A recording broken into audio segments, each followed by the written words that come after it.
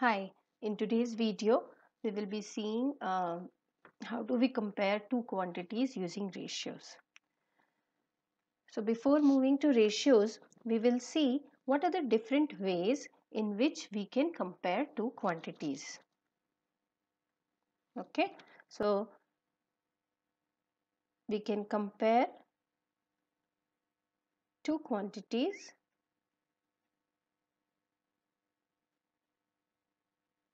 by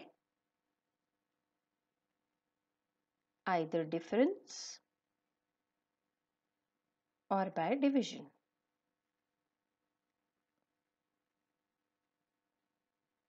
Okay, let us see what does this mean. So let us take an example. Suppose we have a student A and the marks obtained by student A is say 80 out of 100. Okay, and we have student B. The marks obtained by this student is say 40 out of 100. Now, we have to compare the two marks. We said ratio is nothing but comparison of two same quantities.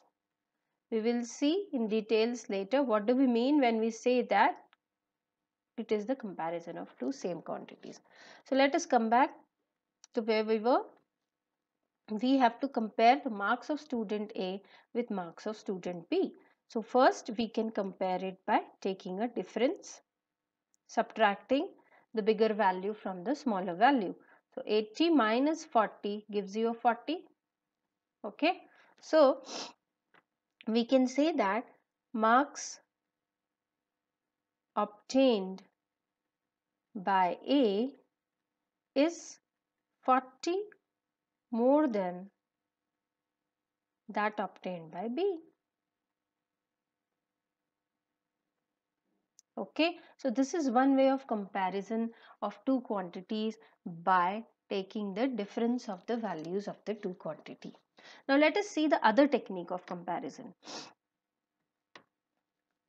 A's marks we said were 80 and B's marks were 40. Now what if we try to divide the two marks? If we do A's marks divided by B's marks, then this is 80 over 40. Correct? So we say that A's marks is twice of B's mark. Okay, if we cancel out the common factors, we get 2 over 1.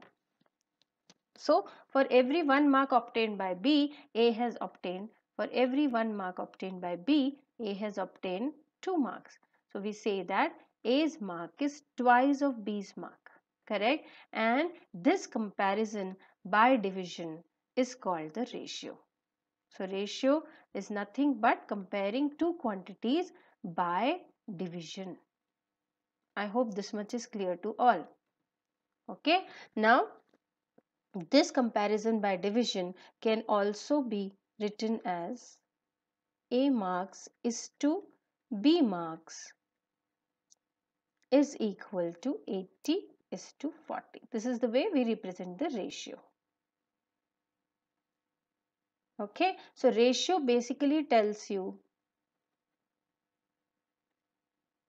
how many times is one quantity of the other quantity.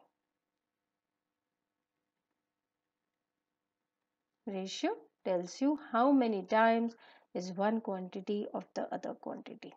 I hope this much is clear to everyone. So ratio is basically comparison by division. Now some facts about ratio. The first fact about ratio is that ratio doesn't have any unit. Why does ratio doesn't have any unit? We have said earlier that ratio is nothing but comparison of two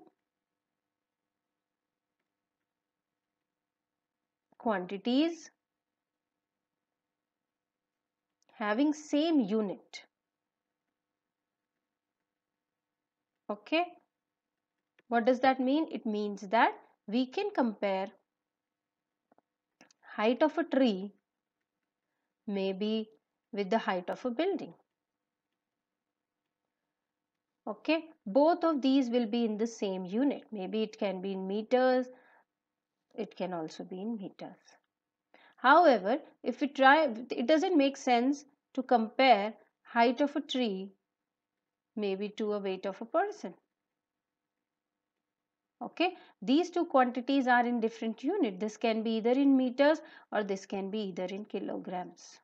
Okay, so what do we see here? We see that this kind of quantities cannot be compared using the ratios. For ratios, we need to compare two quantities which are having the same unit.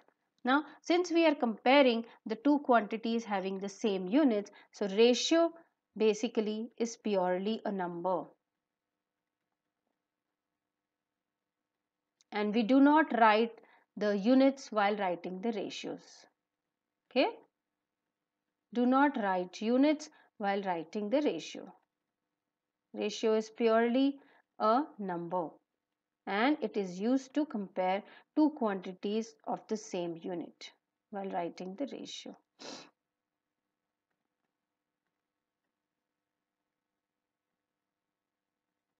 I hope this much is clear to everyone. Okay. So in a ratio, if the ratio is of the form A is to B, then the first term, there are two terms in this ratio. This is the first term and this is the second term. The first term of the ratio is called as antecedent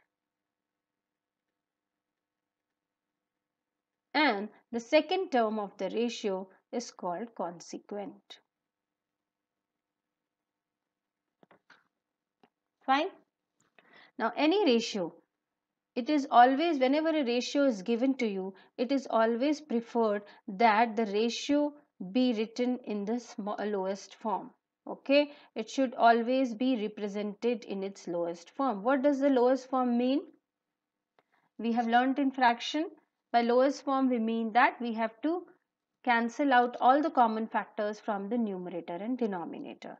So if we have a ratio of the form A is to B, then to convert it to the lowest form,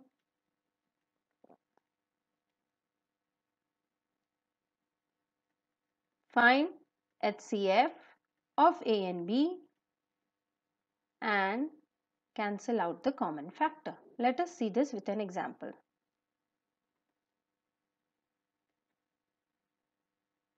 Common factors. Okay, suppose we have a ratio 36 is to 50. Now ratio is nothing but comparison by division. So 36 is to 50 is nothing but 36 over 50. 36 can be written as 2 into 3 into 2 into 3 and 50 can be written as 2 into 5 into 5. Okay, we cancel out the common factors. Is there anything else common? No. So we are left with 18 upon 25. So we say that 36 is to 50s in the lowest form is 18 over 25 and it is always preferred to represent the ratio in the lowest form. Okay, so what do we see here? That a ratio of 18 is to 25 can also be written as 36 is to 50. What have we done? We have multiplied the numerator and the denominator by 2 to get 36 over 50. We can write 18 by 25. We can multiply it by 3 to get 54 over 75. All of these ratios on cancellation of the common factor or maybe on bringing them to the lowest form gives us 18 over 25. Correct? Okay. So we say that 18 is to 25, 36 is to 50 and 54 is to 75. All are equivalent ratios. Just like equivalent fractions, we have equivalent ratios. Okay, so I hope this much is clear to everyone. What do we mean by ratios? Why do we use ratios? To compare two quantities of the same unit. Since we are comparing two similar quantities, we never write the units while writing the ratio. Ratio is purely a number, and it is always preferred to write the ratio in its lowest form. So ratio is nothing but comparison by division. Okay, so this is all about ratio. In our next video we will learn what is proportion and what are the different kinds of proportion. Thank you.